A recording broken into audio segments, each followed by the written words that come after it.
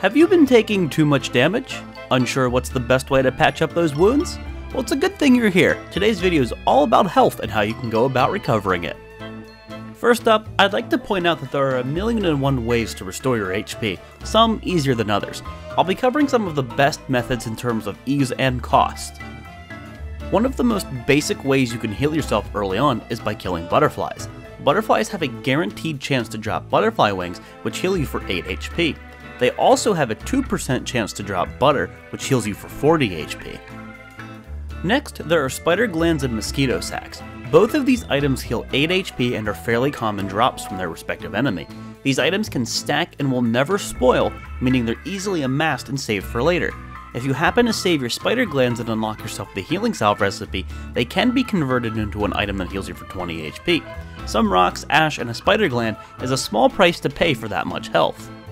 Happen to have Glommer close by? Well, this majestic goober will periodically drop Glommer goop that when consumed heals you for a total of 40 HP. It's pretty easy to obtain as time goes on, but it does come with a trade-off. You'll lose 50 sanity upon consumption, so be mindful. Koalefants are an excellent option if you're in need of some food and health. Upon the death of a koalefant, you'll get 8 meat and a koalefant trunk. Eating the koalefant trunk raw heals for 30 HP, but if you cook it first, you'll get 40 HP. Tons of health and food certainly make this a solid choice. Similar to mosquito sacs, if you happen to be playing Shipwrecked, poison mosquitoes drop the yellow mosquito sac that when used heals for a total of 20 HP. Definitely not a bad item to have on hand. Continuing with the Shipwreck theme, jellyfish should not be underestimated. If you kill a jellyfish wearing an item that prevents you from taking shock damage, such as a snakeskin hat or umbrella, you'll receive no damage and be left with a dead jellyfish. When consumed, not only do you get food, but you also heal 10 HP, an amazing option for the nomad player. Mushrooms are a powerful resource when used correctly. Raw blue caps heal 20 HP when consumed and are easily acquired during the night.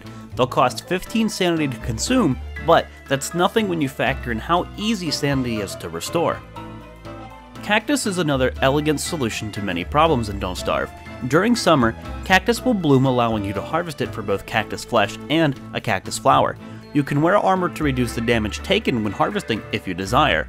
The cooked flesh provides 15 sanity, but the flower when consumed will heal you for 8 HP. With how frequently it respawns, this is certainly useful knowledge. Let's move on to some things that are obtained via crafting. Jerky is insanely useful. With a drying rack you can convert big and small meats into jerky and small jerky respectively. Jerky will net you 20 HP and small jerky will give you 8 HP. As an item that lasts long, heals, and provides sanity, jerky is up there on the list of things to have available. Honey poultice are useful to have if you have access to something like a reed trap and have bee boxes made. Using papyrus and honey to create it, you'll be able to heal 30 HP every time you use one. Unlike the honey used to make this, honey poultices never expire. Alternatively, you could also eat your honey instead for 3 HP. Seeing as honey is easily obtained and lasts a very long time, this is a good option even as a primary food source. The crockpot. Oh, the crockpot. Arguably one of the most beneficial things you can have if you're in need of some health. There are an absurd amount of recipes that you have access to that provide some impressive health values. For some brief highlights, I've made a video on both Reign of Giants and Shipwreck recipes if you're interested in seeing those videos, which I've linked in the description below. I'll also list some recipes here with their associated health values. Exclusive to DST and a reward for killing Queen Bee, jelly beans will heal you 122 HP, but it takes 2 minutes to receive the full amount healed. This is a slow over time heal. Fresh fruit crepes, lobster bisque, surf and turf, lobster dinner, bisque, and waffles all heal you for a total of 60 HP. Dragon pie, flour salad, shark fin soup, fish sticks, pierogi, and seafood gumbo all heal you for a total of 40 HP. Trail mix and honey ham heal you for a total of 30 HP. Fish tacos, California rolls, butter muffins, guacamole, fruit medley, froggle bunwitches, honey nuggets, jelly-o pops, turkey dinners, unagi, ceviche, bacon and eggs, banana pops, mussel bouillabaisse, spicy chili, and sweet potato souffle all heal you for a total of 20 HP. There are a few other recipes that provide some HP values, but they're mostly negligible.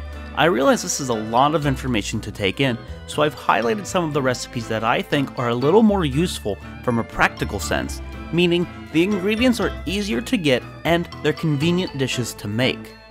Now, let's compare those awesome recipes to some of the most basic foodstuffs and just make it that much more clear why the crockpot is useful.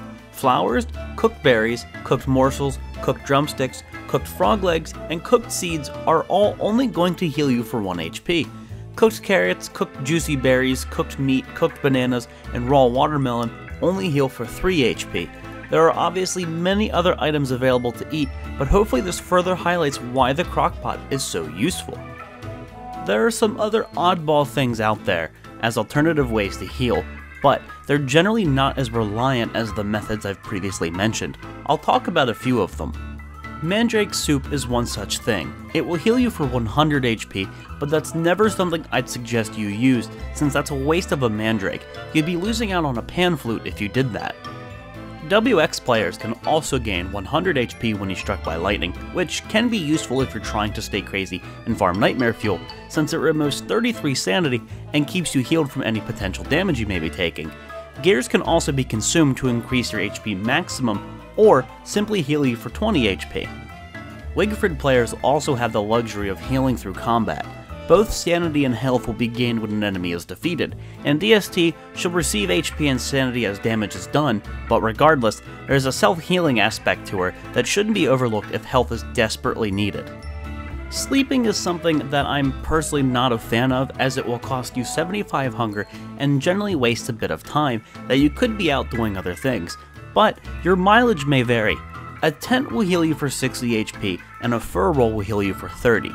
When doing this, just remember, you're passing some time and you're going to wake up hungry. Be sure to have some food close by when you wake up. Alrighty guys, that's gonna wrap up today's video. As always, I hope you found the video useful and entertaining, while maybe even learning something new. If you enjoyed the video, I'd very much appreciate if you hit the like button. It helps me out extremely. If you have anything you'd like to add, or any ideas for upcoming tutorials, please let me know those ideas in the comments below. I'm always using feedback when it comes to making these videos. If you're interested in some awesome new shirt stickers or mugs, I do have a wonderful merch store available thanks to my amazing artist Catstar. I've linked it in the description. Thank you everyone for the insane support you show me, and thanks for watching. I'll see you next time.